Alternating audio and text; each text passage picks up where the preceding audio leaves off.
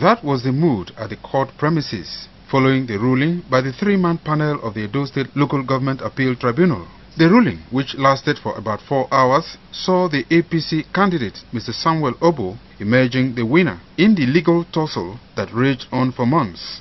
Describing the decision of the lower tribunal as miscarriage of justice, the court held that the lower tribunal was wrong in ordering a rerun of the local government election in Esan Northeast Local Government Area.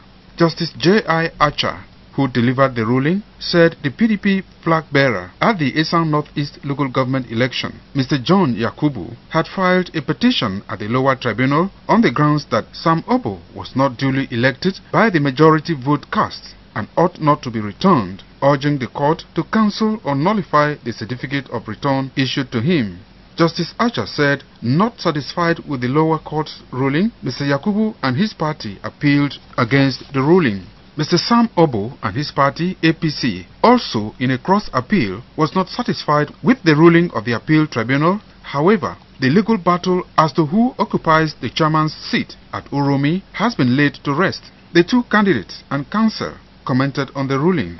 I'm fundamentally and by the constitution of this country entitled to fair hearing. And at the beginning of this appeal court, I did mention and put forward a motion asking these two justices to disqualify themselves because I realized that I will not get justice. Today we give God the glory. Yes. We thank God Almighty that has made today reality. Yes. We want to thank the judiciary, which today has proven once again that the last hope of the common man.